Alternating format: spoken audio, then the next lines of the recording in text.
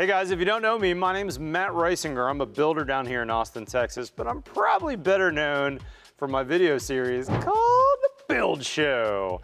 I want to talk to you about Big Ass Fans and specifically this model called the Mammoth. This guy is an absolute beast, and we're actually mounting this one in this box right above my head here. So when I'm filming with all these hot lights, I can actually knock down the heat and the humidity with a fan like this because it is gonna move a massive amount of air, over 15,000 CFM. But the thing I really like about it is it's both super efficient and super quiet. When this thing's running, it's 35 decibels of sound, so it's gonna be extremely quiet here in my studio space. The other thing I wanna mention is crazy efficient. Check out the sticker on the side of the box. This thing actually on the sticker says that it moves 292 CFM per watt. So over the course of the entire year, I'm guessing if this thing's running all the time, it would only cost $10 to run this fan. And the beauty of having a fan in an outdoor space and a warehouse, wherever you're gonna use it, is you're actually gonna be able to tick down that thermostat a couple degrees because that airflow is gonna keep you nice and cool.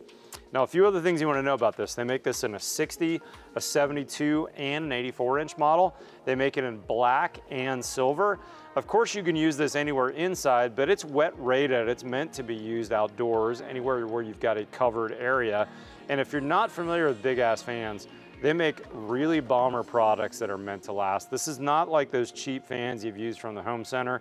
This thing is gonna be lasting, it's gonna be quiet, and it's gonna be energy efficient.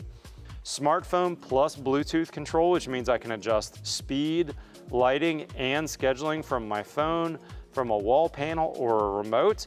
Plus, it's smart control ready. Totally compatible with Google Home, Alexa, Apple HomeKit, through Matter integration. Now this guy's using an ultra efficient EC motor, which is gonna give us that really low CFM per watt. Guys, check out their website for more information. But again, the Build Show is a big fan of bomber products, and this absolutely meets our ethos.